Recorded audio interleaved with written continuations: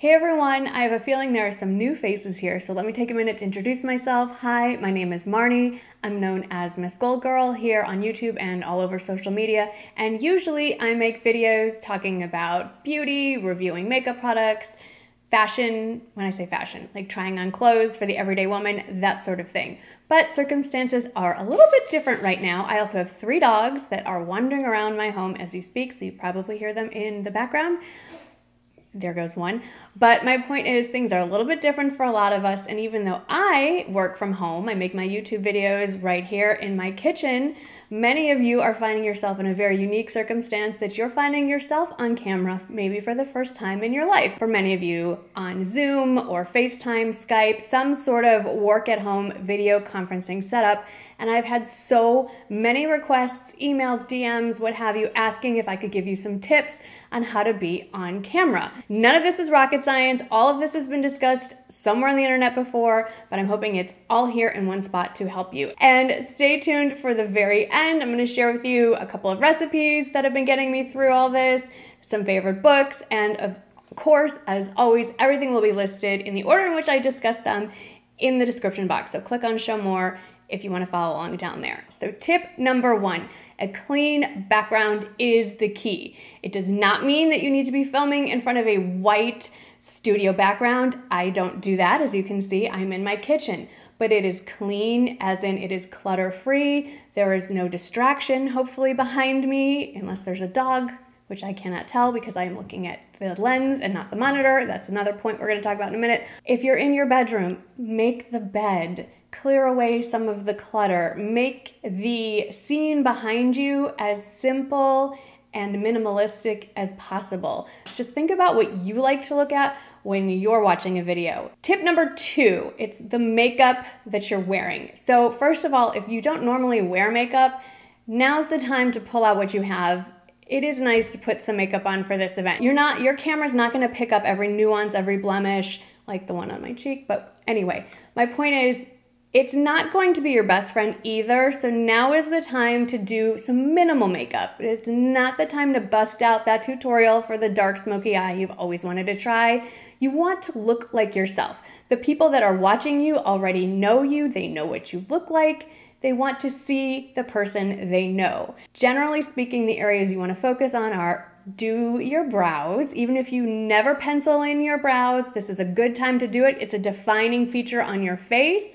Either use a pencil if that's something you already use. If it's something you don't, find a neutral colored eyeshadow, something that's a little cool toned, even gray, and take a very thin eyeshadow brush and just pencil it in along the edges. Give yourself some more brows. There's tons of tutorials out there. I have a really old one. I've tried to dig up and link it here or put it in the description box.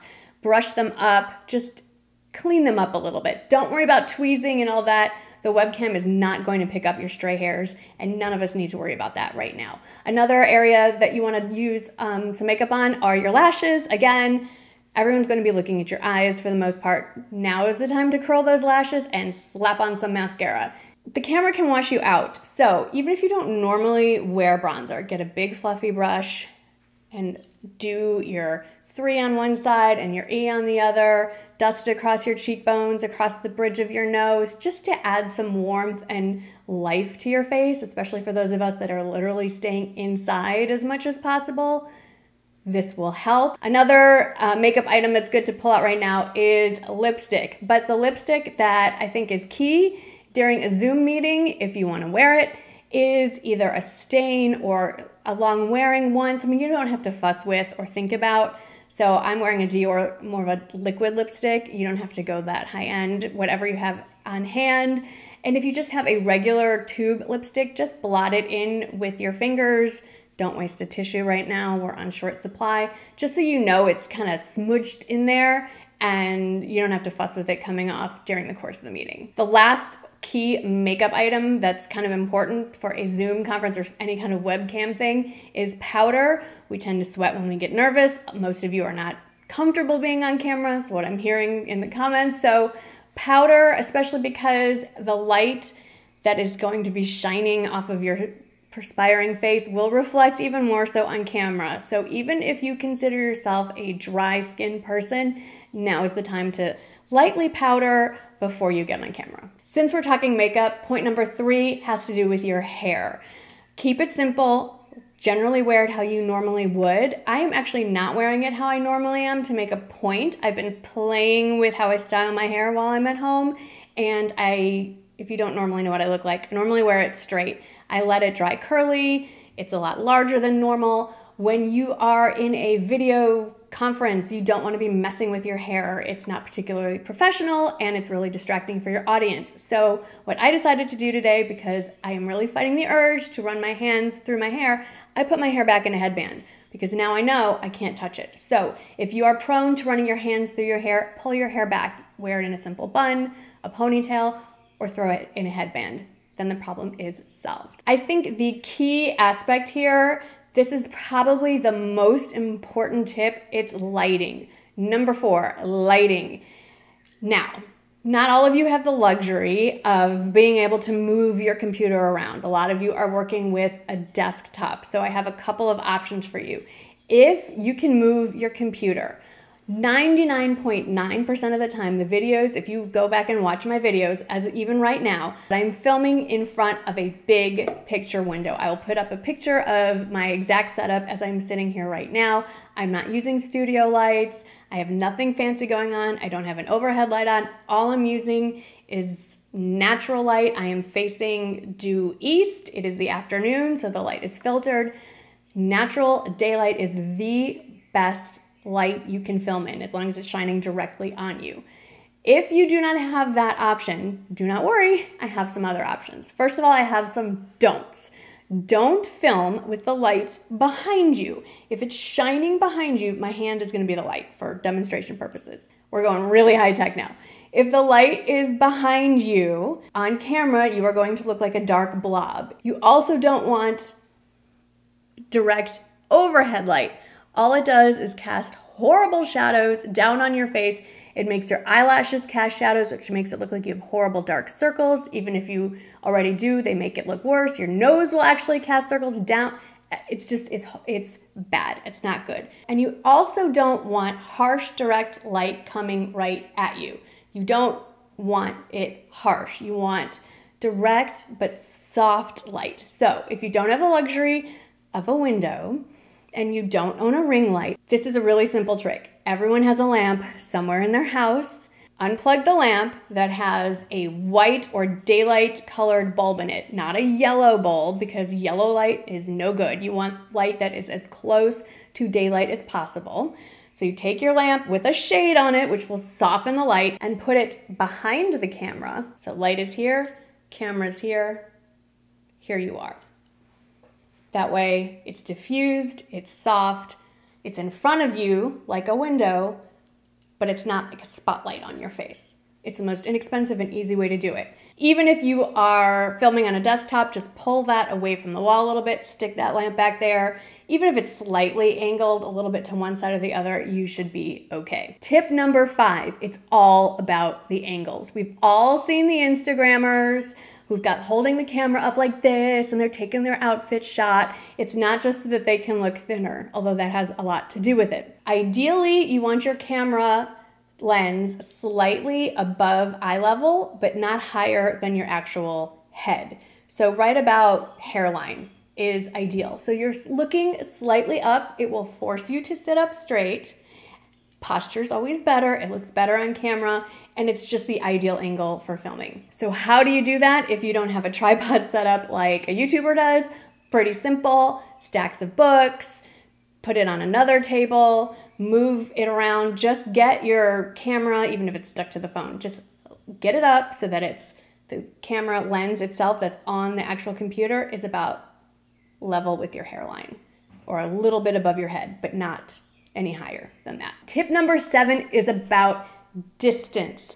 There is nothing worse, and we've all seen people do this, especially our parents' generation on FaceTime, where they're FaceTiming you with the camera like this and you're getting an excellent view of their nostril.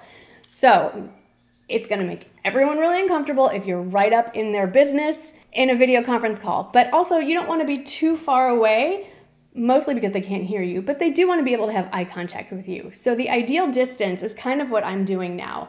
When I sit down to film a video, I'm always making sure where I am in the frame before I hit record. So ideally so your shoulders are in the frame, the top of your head is basically sitting at the top of the frame, not too much negative space, maybe a little distance between you and the top, but not too much. You're just about chest height. Little wiggle room in case you want to move, but you're basically filling it up to be about this much. That is the ideal distance. Tip number 8, what to wear. Well, it kind of depends what job you do.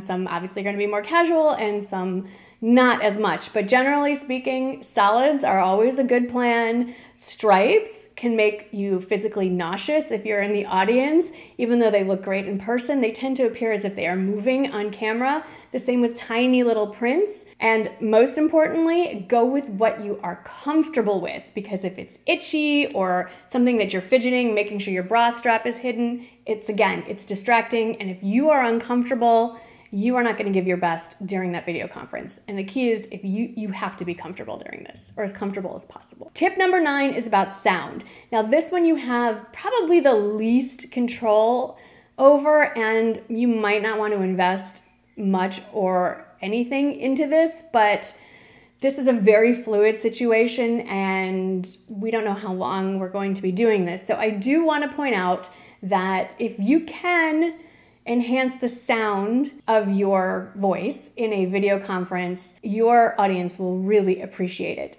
I am actually using a lavalier microphone that is not actually connected to me. It is stuck in a piece, I'll just give you a little trick here. It is stuck in a piece of floral foam, and it is intended to be used to be plugged into a phone.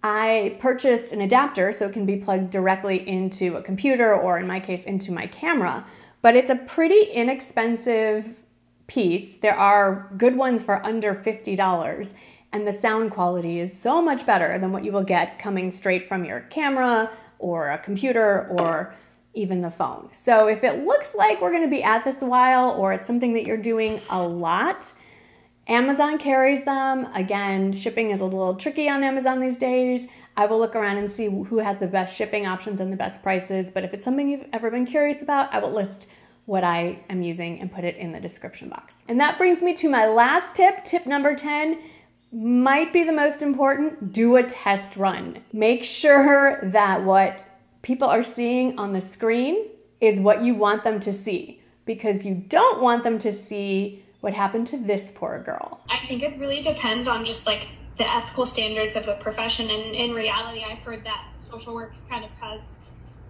very high standards and like good standards in terms of things. And that oftentimes people of other professions don't have. Hold on. What happened? I saw nothing. Oh my God, Jennifer. I always try to find the humor in every situation, and that post has had me laughing for days. But obviously you don't want to just avoid that, but you want to see what your audience is going to see. You want to make sure that what you present is what you want them to see. So it gives you the opportunity to check the angles, the lighting, the sound, how you look, all that stuff. Do you like how your makeup looks? All that. So if you are able to do a test run or even just take a quick screenshot, just so you can be comfortable and ensure that your audience is seeing what you want them to see before you're actually sitting in front of your boss or your colleagues, that is key. And of course, I have a bonus tip for you because it is so tempting to constantly look down. I have a monitor in front of me and check yourself in the monitor. If you can avoid that and look at the camera lens instead, it will go so well for you. Your viewers, your audience, they want to look at you. Eye contact is so important. We are social creatures. So if you can force yourself to smile and to look directly at the camera as much as possible, everyone who is on the video conference call with you will greatly appreciate it. Now for some bonus sharing stuff, some of the recipes, because I have been cooking more than usual. If you don't know me, I am usually an empty nester. I have 2 college-age boys. One is a freshman in college, one is a senior in college. They both attend the University of Mississippi, also known as Ole Miss, but they are both currently at home. Now that we have a full house again, I find myself cooking more. And there are 2 websites that I've always gone to, but even more so now for great recipe ideas. The first one is Skinny Taste, skinnytaste.com. And especially now, this is not the excuse to pig out and eat all of our quarantine snacks. We kind of want to try to stay even because when this is over, it will be summer and we'll be getting into bathing suits, right? Fingers crossed. So it's not the time to bulk up. Skinny Taste has some great recipes. Another one that I use a lot is budgetbites.com. I don't remember which site I got this one from, but what I just recently made was a chicken zucchini stir fry. Chicken is still pretty easy to find in the grocery stores. If you can't find it in the fresh section, the frozen section is still pretty stocked with chicken breasts, so chicken has been our go-to protein lately, and it was pretty easy to make, and it replicated Chinese takeout pretty well. So I'll put that recipe in the description box. As far as book recommendations, I have a whole page on my blog, MsGoldgirl.com, that lists all my favorite series. Now is the time to lose yourself in a series. You have a lot more time to sit and read, and you have the perfect excuse. I personally prefer reading series. I don't like a one and done kind of book. One of my favorite authors released 2 books, or is about to release the second one, but she's releasing 2 books this month. She has 2 series that I very much love. If you haven't started The Country Club Murders, the latest book was released earlier this month. It's by Julie Mulhern, and I've raved about this before on my videos, but just an outstanding series set in the 70s in Kansas City. It has murder, it's very witty. It's not gory, but it's very well written and intelligently written, but there's a lot of focus also on fashion and the culture of the time. So it's almost like historical fiction in a way. And if you like dogs, Weimaraners in particular, one of the main characters is a Weimaraner. I'm biased, I have a Weimaraner. Her second series, it's the Poppy Fields series. It's a little more chick lit, I guess you could say. Poppy Fields is the main character. She is a movie star's daughter. She's basically a socialite.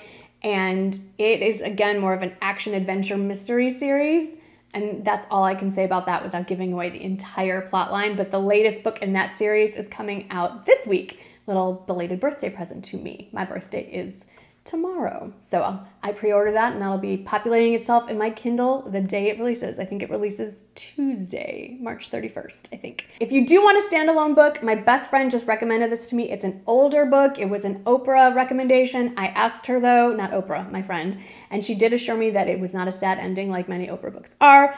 It's The Invention of Wings. She just said it was really beautifully written, great historical fiction.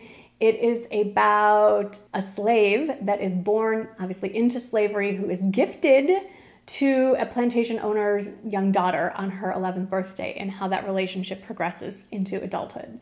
It's a very interesting concept, definitely takes us away from what's going on now into a different time period. So if you're looking for something like that, it came highly, highly recommended. I hope this was helpful.